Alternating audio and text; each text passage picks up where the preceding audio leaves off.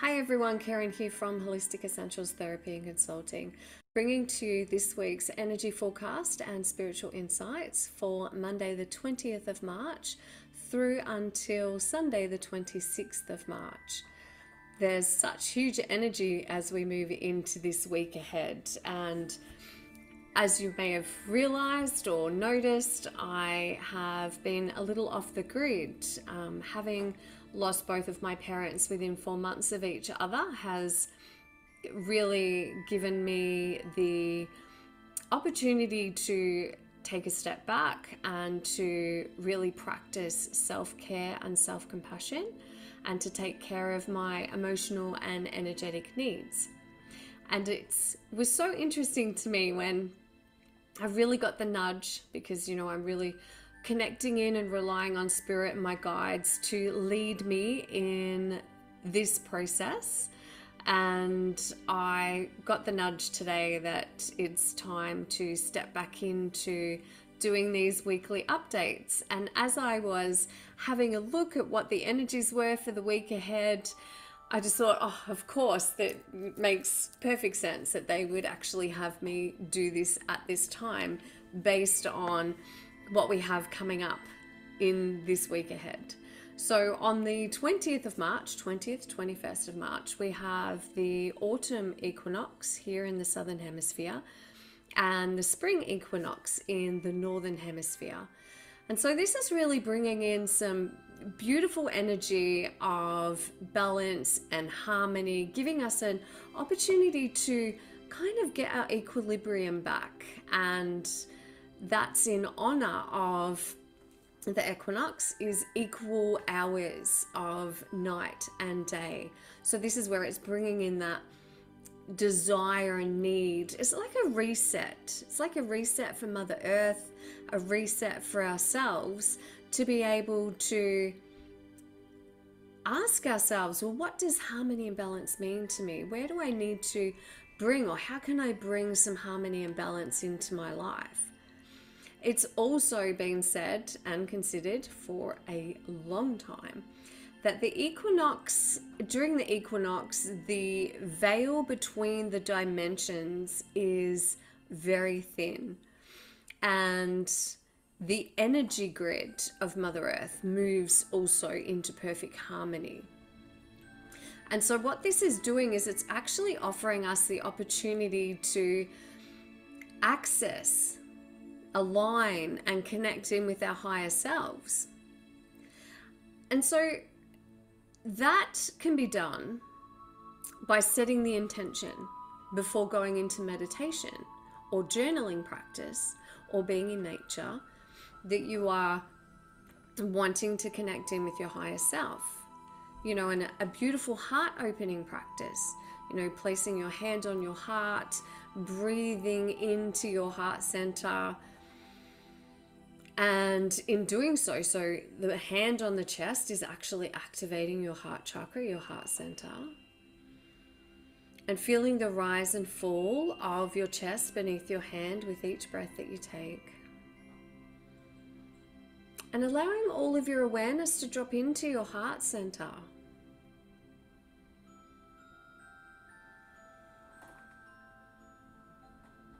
And it is my belief that through that heart connection, it opens the portal to not only your soul, but also your higher self-expression. Your higher self-expression, this is the difference between the ego mind and the higher self. The ego mind is going to pull you into a story of lack or anger or unworthiness, criticism, judgment. The ego mind does not traditionally provide a beautiful nurturing space. And when you connect with your higher self, it's a soft, gentle voice or feeling or words, ideas of encouragement and love and compassion and understanding and acceptance of who you are. So that's how you differentiate between your ego mind and your higher self. So allow yourself to really soak up the energy there's this fresh new energy that is actually coming in this week. As we move into this week ahead, especially with the equinox, and we have the Aries new moon, and also the beginning of the Aries season, this is also considered the start of the astrological year. So there's all of this newness that is coming in, and I can honestly say I'm feeling that energy. You know, I've really been feeling that my energy has been increasing and picking up. I feel like I, in some way, am just beginning to come out of the darkness.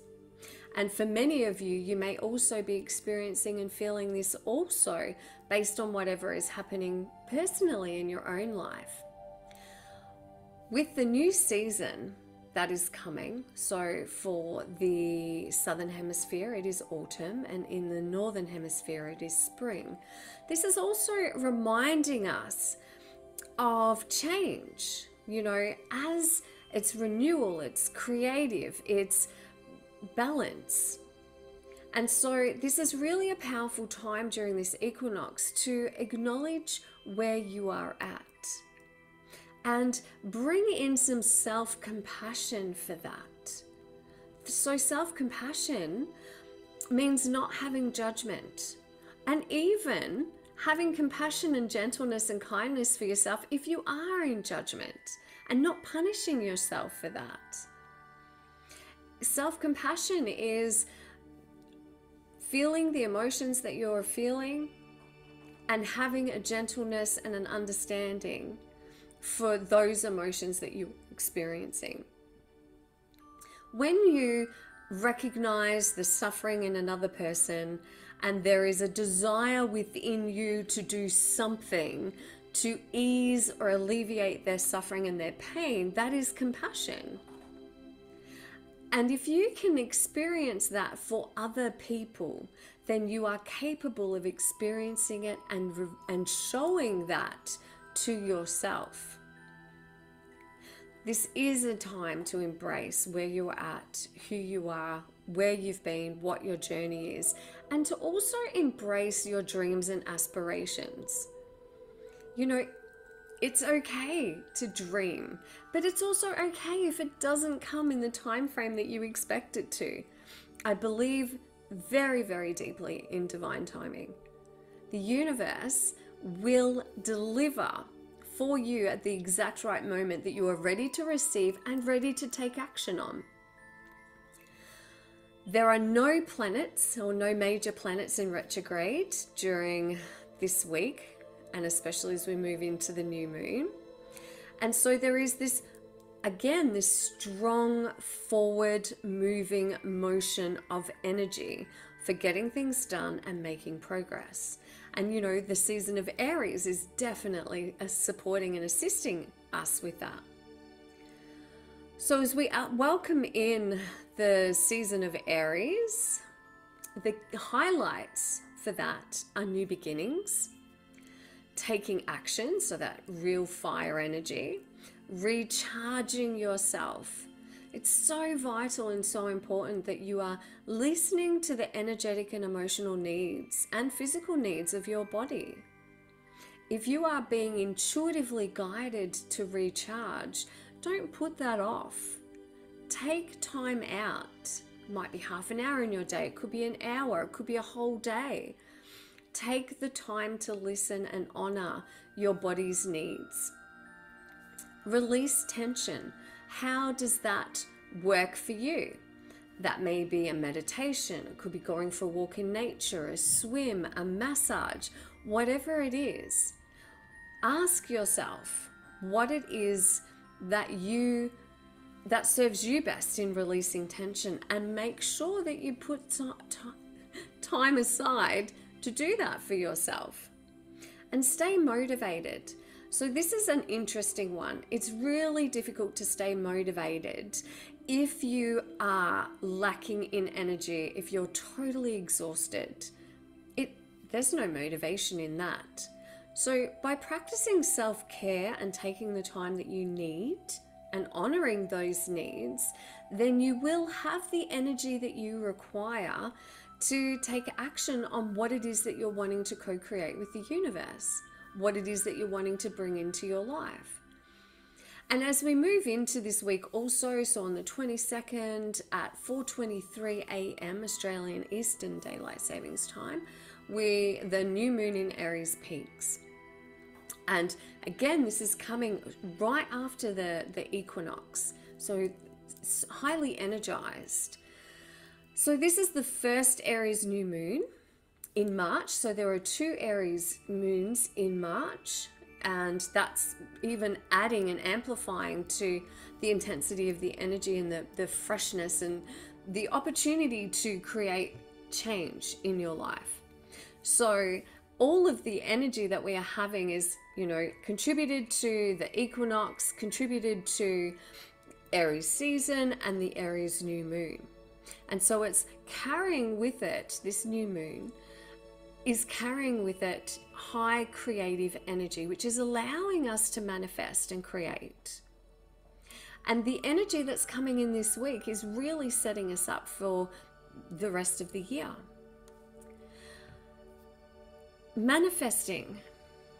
Manifesting is really setting an intention, having a dream, a desire of what it is that you want to experience in your life.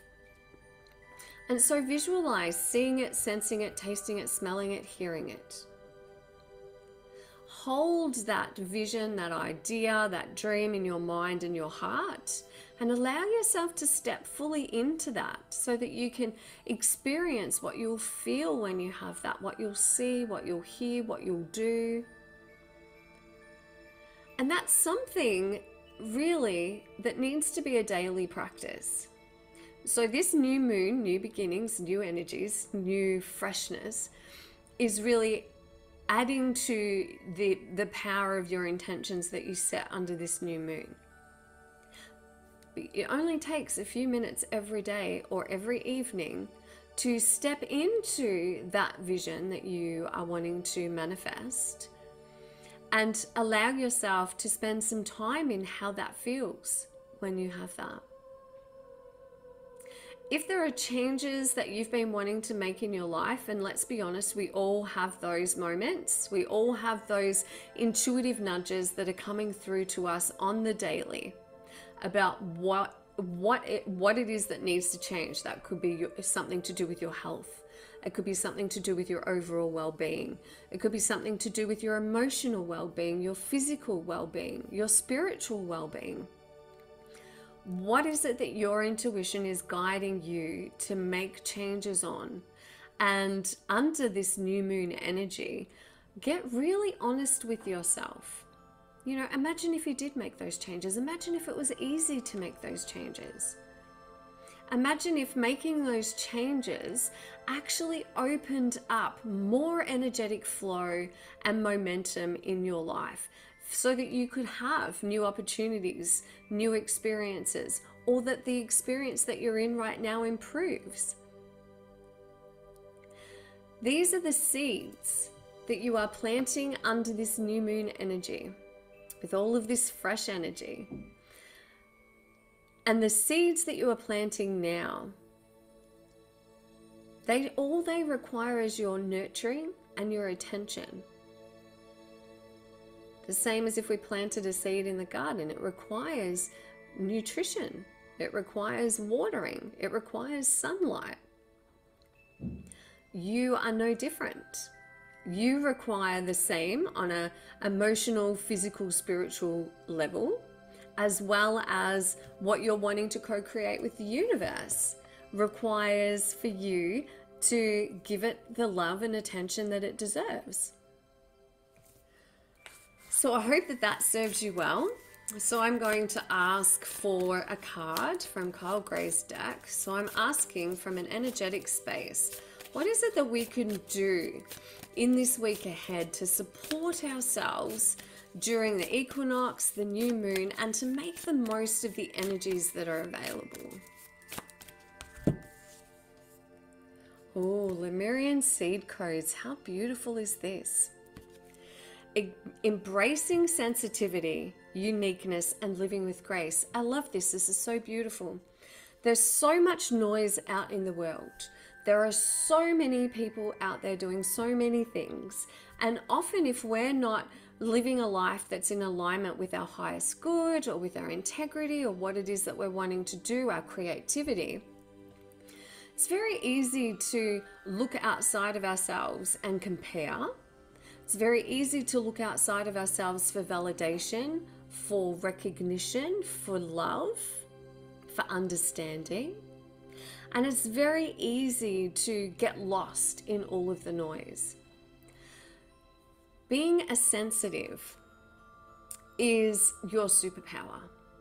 It is through that sensitivity that you can actually tune into the needs of your body, that you can tune into your higher self, and the veil is going to be very thin.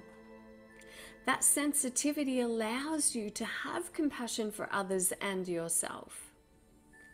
That sensitivity also allows you to know what it is that you need in this world, in this life. It's okay to be sensitive. It's okay to be different. It's okay to just be you, without expectations, without judgment, without trying to fit in, without trying to please others. Just do you. The universe designed you the way that you are for the uniqueness and the individuality that you would contribute to the human collective. Honor that, embrace that. And living with grace. Grace is such an undefined thing, really. Living with grace is accepting who you are and where you're at and what you've done and where you're going. And loving yourself regardless of what you've done or where you've been or where you've come from. And remembering that there is a universal consciousness, a divine universal heart that wraps itself around you in all that you do.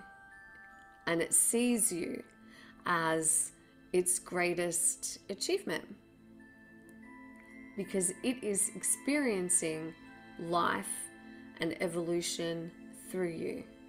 And that is such a miraculous gift. So I hope that that serves you well. As always, please be kind and gentle with yourself. And I hope that your week ahead is one filled with adventure and awakening, really, to the energies of life, waking up to the brilliance of who you are, opening your heart to receive the inner guidance from your infinitely intelligent heart, wisdom, as well as your higher self. Have a great week. See you next week. Namaste. Blessed be.